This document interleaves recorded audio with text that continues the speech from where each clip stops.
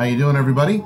Brain Smasher back again, and you probably guessed this is another collection update because I buy CDs like a crackhead buys crack, apparently. Having a nice lazy Sunday. Had a really crazy day yesterday, kind of. It's a little loud. Went up to Madison, Wisconsin. Did some record shopping, and for a minute kind of took part in the protest that was going on up there. It was really amazing to see. It was just like yesterday was just like a flurry of many different things. Friday night I filmed my drunken Q&A thing. I made a fucking disaster out of the whole thing. I'm gonna have to be editing. It's gonna take a lot of work to edit what I made into something worth watching. I guarantee you it's gonna be pretty great, but in the wake of it I realized I forgot a ton of shit, and watching the footage and stuff I've just fucking stumbled through the whole thing. So stay tuned for that. So I got pretty drunk and I went to bed. I just splat right in the bed, fell asleep, and then woke up early the next day, like early for me to even get up. And me and my buddy drove up to Wisconsin to do that. And then on the way back, so it was really foggy.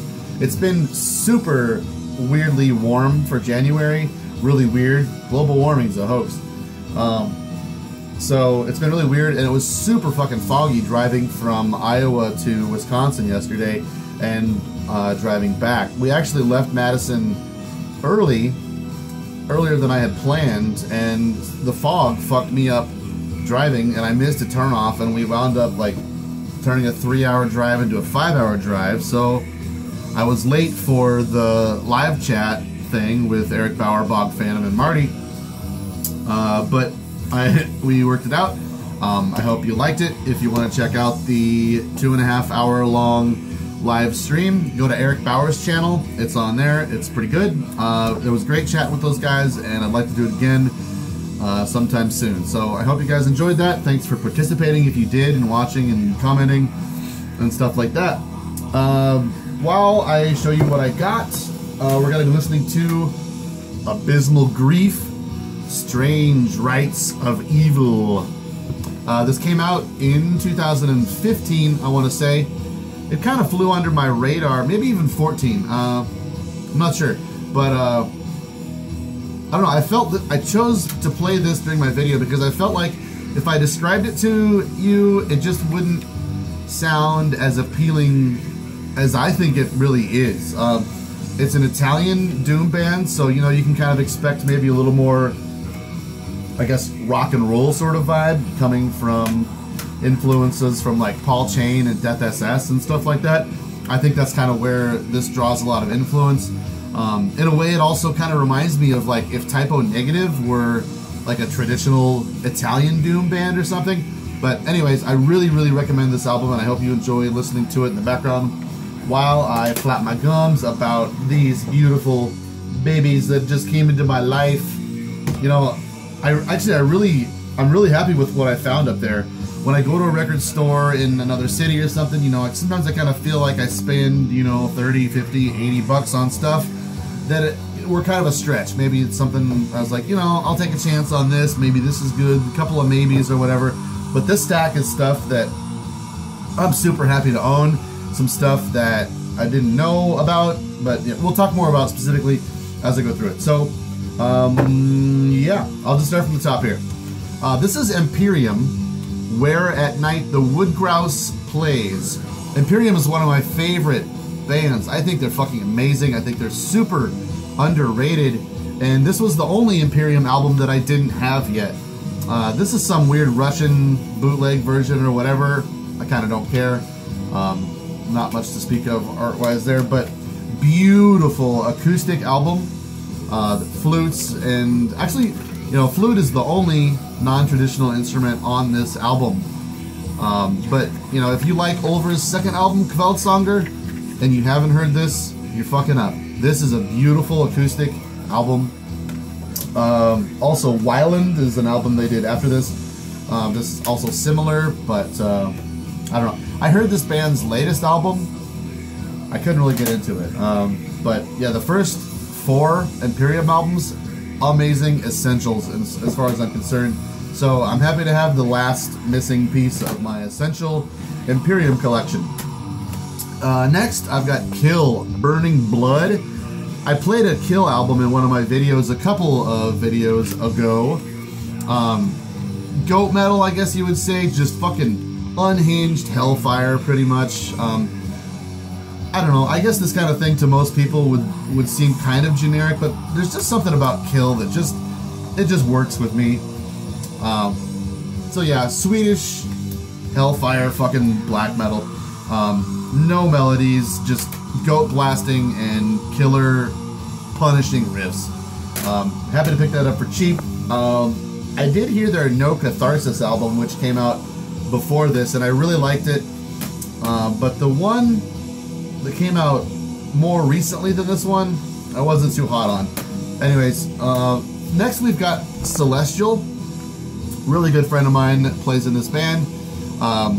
Tanner from Obsequiae plays in this band, as well as Tim Glenn, the drummer from the live Obsequiae band, as well as Jason Walton from Agalloch. If you're not familiar with this came out on Bind Ruin in 2011 or 10 or something like that. Probably says for all my lazy, I don't know. But beautiful field recordings from Minnesota mixed with atmospheric doom. It's really slow. Really slow and beautiful pictures in this booklet. Happy to finally pick this up. I was kind of on the fence about it, and I decided, well, obviously, since this guy's one of my best friends, I need to own this, but I listened to it a couple times, and I was just like, I don't know if I'm feeling it. So I didn't buy it, and I didn't download it. So now I have it. I don't have to hem and haw about that anymore. Love that guy. Next, Deathspell Omega, the Synarchy of Molten Bones. This is their latest full length from last year. I gave it a listen last year, and it didn't make my top 10 list because I didn't have it, but I'm still just not really sure where I sit with this band. Their early material, the pre-Mikko Aspa stuff, as far as I'm concerned, is some of the finest, no bullshit black metal ever recorded, post 2000 or so, you know. The post-90s era of black metal. That stuff is fucking infernal and amazing. However, this new era of Deathspell Omega, in the beginning, I was totally in. On 2004, when Si Monumentum Requires Circumspice came out, I was floored. That was probably my album of the year in 2004. And since then, I've been interested to watch the band progress. You know, there was Kenos, Drought, Chaining the Catacon and stuff like that, but the last few releases, they've kind of lost me. It almost seems like a black metal Gorguts to me, and Gorguts is a band, I think only Gorguts can do that kind of thing. Yeah, so that's just kind of my take on it, but, you know, I just figured maybe this is amazing, I need to give it a fair shake, I need to, you know, and so I bought it. Next, I've been wanting to get a copy of this for a while. Disma, Toward the Megalith. I'm sure a lot of you are familiar with this. This is the Profound Lore Digipack. It's got a couple of bonus tracks on it. Killer fucking artwork. New Jersey death metal. Members of Evoken, Abazagorath, you name it. The drummer from Death Fortress is on here. But yeah, killer, kind of old school sort of death metal. Yeah, great band. Next, I'm really stoked to fucking have this, and we listened to it in the car on the way home yesterday. Funeral Mist, Devilry. Now this is a reissue of Devilry. Devilry came out in 1998 originally, and this has bonus tracks of the demo called Havoc, which came out in 1996. So this, as far as I know, fills out my Funeral Mist discography. And it's been a while since I listened to these guys. And I kind of think I like this material a little bit more than their debut Salvation. So I'm stoked to have that and be listening to that. I don't know if I had even heard either of those EPs before owning this, so happy to have it. Alright, so this is a pretty strange project here. This is Karen Crisis's Gospel of the Witches. Now, I was a little hesitant because I didn't quite know what I was getting into when I picked this up, so I'm happy it was kind of cheap. So I'll kind of tell you what brought me to getting this. There's this band Eiffel Duoth from Italy. They started out in like 98, 99 or so. They had an album called Painter's Palette, and then something about my dog or something like that. Anyways, Eiffel Duoth also did an album called Hemmed by Light and Shaped by Darkness. And that was like a breakaway album for me for that group. And a really super interesting, super challenging album that I really enjoy all the time. It's a really interesting listen. I highly recommend checking that out. Strange, sort of serpentine, almost melodic, almost dissonant sort of guitar work with really innovative vocals by Karen Crisis. I'm not familiar with Crisis whatsoever, so I don't really have any background on who she is. But she does an amazing job on that Eiffel Duoth album. The drummer on that Eiffel Duoth album is, Marco Miniman, I think I want to say his name is. Super talented. So it's a really strange album that I really was intrigued by. And what I found out then was Eiffel Duoth then broke up. And I also didn't know until today that Karen Crisis is married to the main guy in Eiffel Duoth. And so since breaking up, they did this, Karen Crisis' Gospel of the Witches. And it kind of carries the torch from that strange serpentine sort of riffing that I talked about into a different direction a little bit. But it's pretty similar, so that's why I was curious to pick this up. Also, the singer slash bass player from Immolation sings on this sometimes, and also the guy from Tombs sings on this. Tombs, the American New Jersey maybe metal band, and the drummer from Tombs is on this. So really strange lineup from different kind of areas and walks of genres, but it's really strange. It's going to be interesting. I'm happy to check this out and give it some more listens. Definitely check out that Eiffel Duoth album though if that sounds up your alley. It's really bizarre. Let's see, before we left, my buddy Ron, who we went with on the trip, does Pagan Flames. So we looked through his distro, and he'd gotten some things in from Werewolf Promotions. Werewolf Promotions is one of those labels I'm just like, I swear by everything they put out. I don't wind up buying everything they put out because no one distributes it, it seems, in the United States. And every time you order from them, you wind up paying like, I don't know, $10 for the CD and 10 for shipping, and then you wait 2 months and then it shows up. So, you know, I don't really order everything they put out, but it seems like they put out a lot of great stuff. So I got 3 titles from Werewolf because Pagan Flames had done a trade and gotten a bunch of their stuff in. So that was awesome to be able to just go to my buddy's house and pick up stuff that I normally have to order from fucking Poland. He suggested that I get this. I don't know anything about it. He played it for me and it was really cool. The band is called Caruos, and they are a French band, 3-piece. I don't know much about it. I've only listened to it for a minute, and then like the minute I listened to it, I was like, yeah, I'll take one. So then he also, I got a copy of Stvorz. I've been saying Stworz this band. I found out, I was like, I'm sick of mispronouncing this band's name. I looked it up. Stworz is pronounced in Polish Stvorz or Stvorz. So I'm going to try and start saying that correctly. This is their 2015 record. I'm not going to know how to pronounce this, but Zagoni Bogał. I also found out how to pronounce Wedrujący Wiatr. I have been saying Wedrujący Wiatr, so I looked it up. I was like, I'm trying to be a little more respectful of bands from other countries and not look like a fucking stupid American that doesn't know how to pronounce anything. It's just kind of starting to become like an annoyance for me when I'm watching other YouTubers talk about albums, and it seems like we don't even put any effort into trying to understand what the albums are about, what the language is of the music and stuff. So I want to kind of try and put an effort forth into at least pronouncing band names correctly, or at least trying. I feel like even at the worst, it's going to be more entertaining for people from Poland to watch me try and say something in Polish. So, Stwosz. So this is their 2015 album, folk metal, really cool. You can kind of hear some hints of Wędrujący Wiatr in it. Happy to pick this up.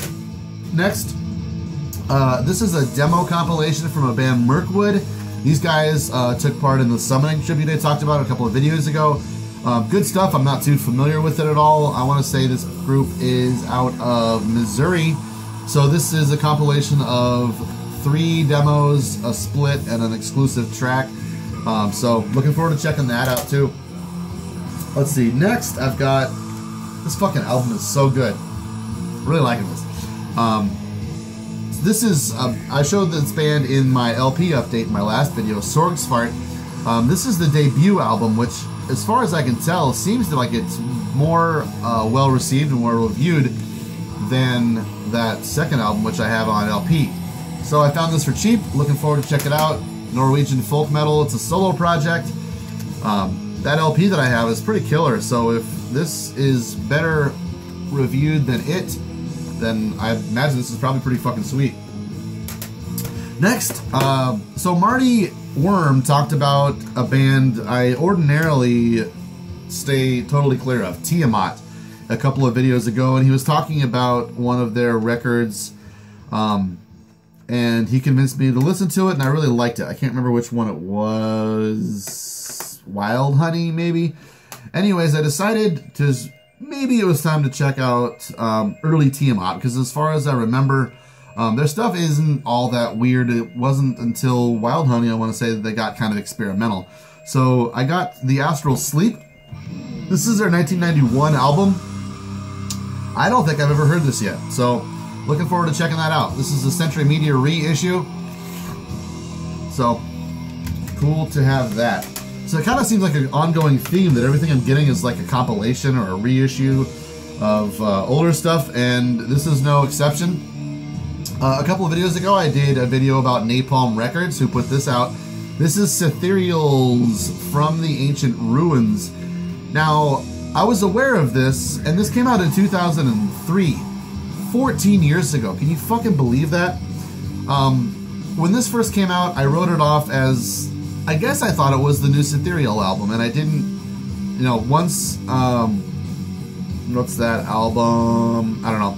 Once their second album came out, I heard their newer stuff, and I was like, no, not good. I thought this was a new album. Until someone commented on that video, my Napalm Records video, about their, they did a compilation track on a compilation called With Us or Against Us. And I remembered and started doing some digging around, and I realized that this is not at all what I thought it was, and it's fucking amazing. So there's 3 or 4 songs, 3 songs on here that were previously unreleased and were recorded in 1998 by Tommy Tatgren. And you know what? I really like Tommy Tatgren's recordings a lot better than Peter Tatgren's. But so 3 killer songs that were recorded after their second album and never released until now. They're really fucking good. And then it also has their demo, A Hail to the Faceless Angels, on here, which I don't think I had heard before, and it's fucking great. So happy to have, like, Cethereal stuff that I never thought I would hear again, like 15 years after the fucking fact. Crazy. So last one I've got here is Shape of Despair. This is Monotony Fields. Amazing, amazing doom record. I guess this band sort of started off as a funeral doom band, and they've kind of worked a lot of progression into their style over the last few records. I'm not super familiar with this band. I think I have their album Despair as well, but I'm really stoked to have this finally. This is an amazing record. Yeah, so it's been time to pick that up for quite a while. So that's my haul for the last 2 days or so. I hope you enjoyed it. I hope you checked out some of the stuff that I talk about. Let me know. I'm curious. Have I gotten you into any bands yet?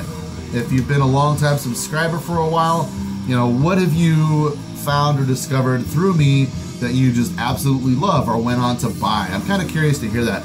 So, thanks for watching. Thanks for subscribing. Keep an eye out for my Drunken collection update, Q&A, and nacho party coming up soon.